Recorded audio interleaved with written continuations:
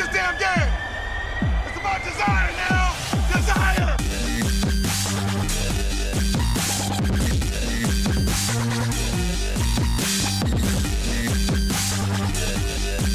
How did I do that?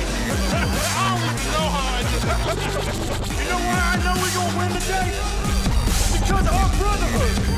Because of how tight we are. You can't break that.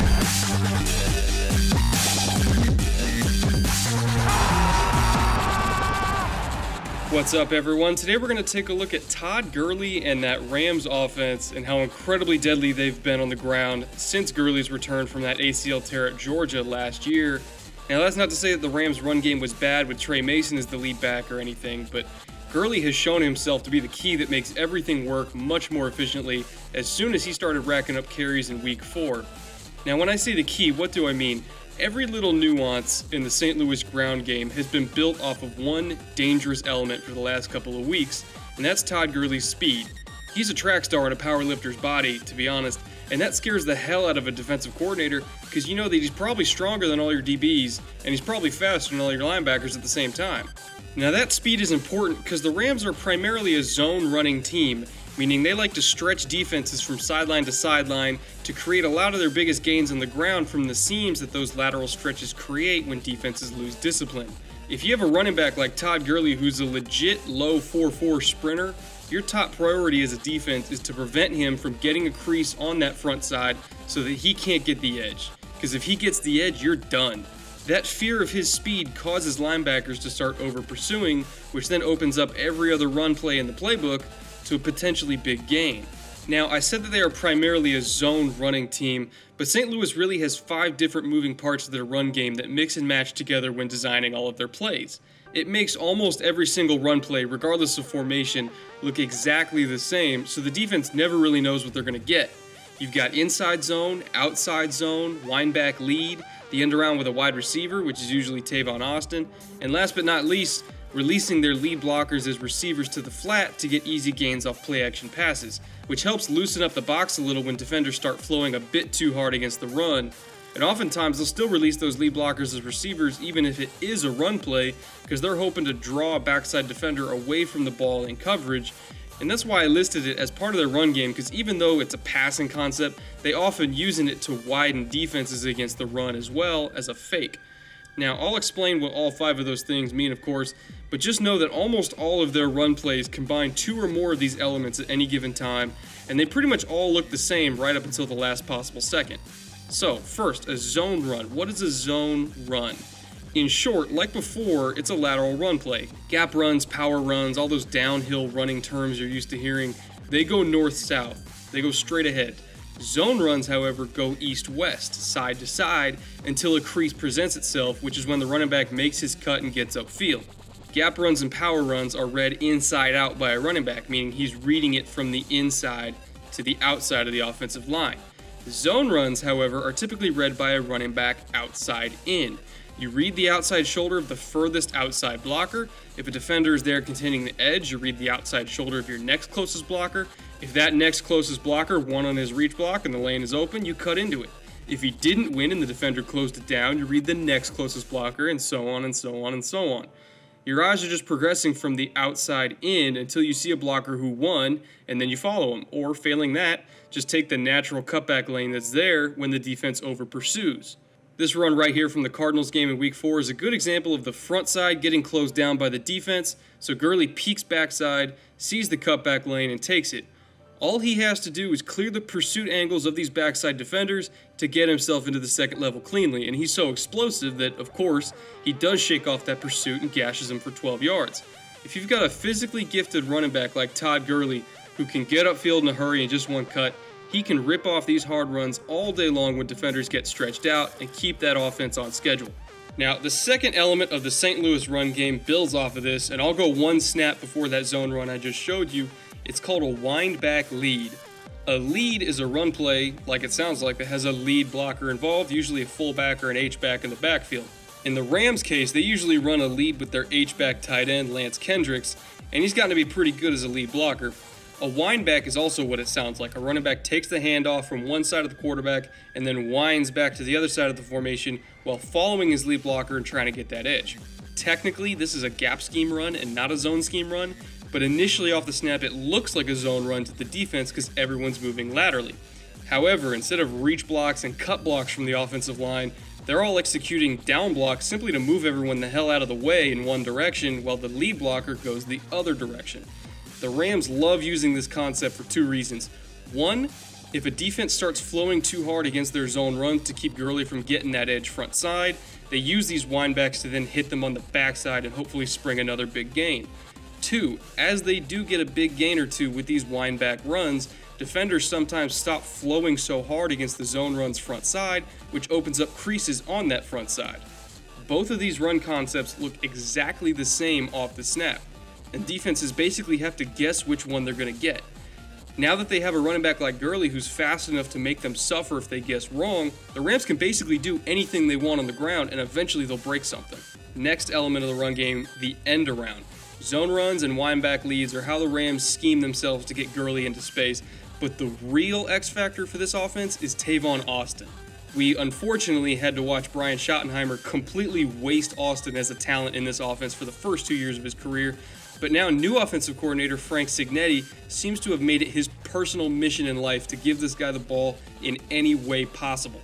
Austin only had 44 targets and 242 yards last year with no receiving touchdowns. In the last 3 weeks alone since Gurley's comeback, Austin has had 17 targets, 140 yards, and 3 touchdowns. Now that St. Louis has a running back to be their engine on offense, they are finally opening it up and letting Tavon be used like Tavon needs to be used. Screens, end arounds, deep balls, rub routes. Just give him the ball in space and watch him go, and that's exactly what they're doing. In this offense, now that Gurley's here, these two work off of each other so well from a schematic standpoint. The Rams love to show a zone run with Gurley in one direction, then hit him with an end around in the other direction. Either the defense's backside pursuit stays home and bites in the end around, or they collapse down in the cutback lane for Gurley. Again, choose wrong, and they get ripped for a big gain. And both plays look exactly the same, so you've got no idea what they're actually running. They'll even run a wind-back look with an end around going in the same direction, because they'll just use that lead blocker to now block for Austin instead of Gurley. Like I said, they mix and match all these different elements together to create their playbook, and you can never tell what they're doing until it's too late. Example here, fourth quarter against the Cardinals, the Rams are trying to close out the game, so of course they're going to lean on their ground game. They fake the handoff with Gurley and give the end around to Austin, and he's so fast that he burns the pursuit angles and converts a first down on 2nd and 10. However, back it up and you can see why he burned those angles. Dayon Buchanan, great hybrid safety linebacker for Arizona, really good young player, identifies the end around and he starts to bite on it. But then he stops and peeks back at Gurley because he wasn't sure who had the ball. He only hesitated for a fraction of a second, but with someone as fast as Austin, that's all it takes. This is what the scheme was designed for, make everything look the same to the point where you can't identify what the hell's going on until it's already too late. And it was already too late for Buchanan. They've got so much speed coming out of the backfield now that if you hesitate, you lose every single time. The very next snap, Rams fake the end around and the windback lead.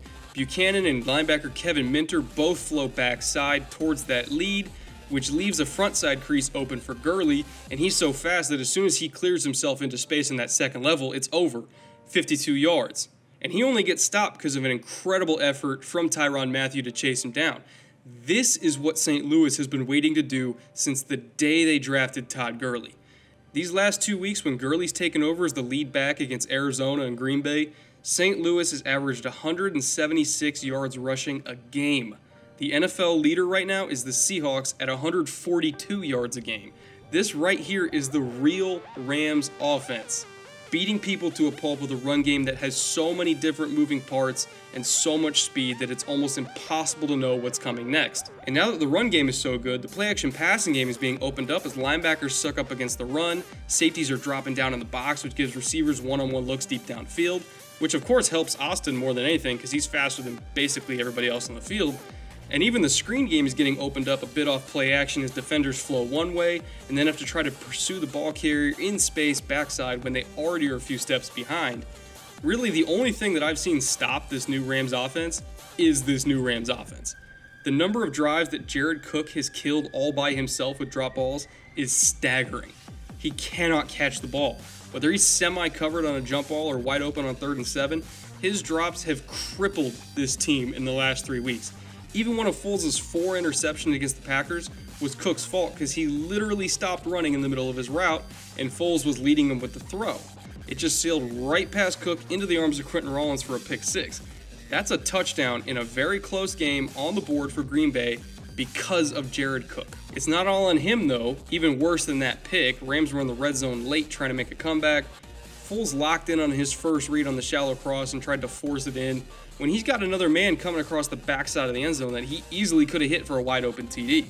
He just didn't see him or didn't want to see him. I don't know what it was. It was just a bad decision, a bad throw, and a terribly timed interception. Perhaps the worst one of all, though, 4th quarter against the Steelers, and they're still in the game because of their defense at this point. They're playing lights out. They capitalize on another end around to get 24 yards, set up all the way down at the Pittsburgh 7-yard line. Right after that, though, false start, incomplete fade, false start again, and all of a sudden you go from 1st and goal at the 7 to 3rd and goal at the 17 in a 1-score game in the 4th quarter. Obviously, they didn't get the touchdown, they didn't win the game, and sometimes this team simply can't get out of their own way.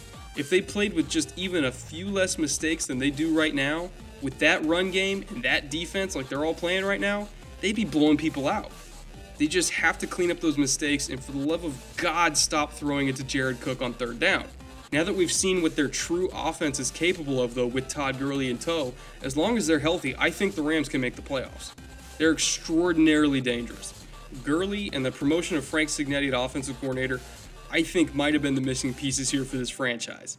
Foles isn't even a bad quarterback. He's not terrible, he's not elite, but he's not bad. He's at the very least average, despite a couple of his bad picks. And how long have people been saying that once the Rams got an average quarterback, they'd be a good team? A long frickin' time. Well, they got one, and now the rest of the NFC is going to have to deal with the consequences of that.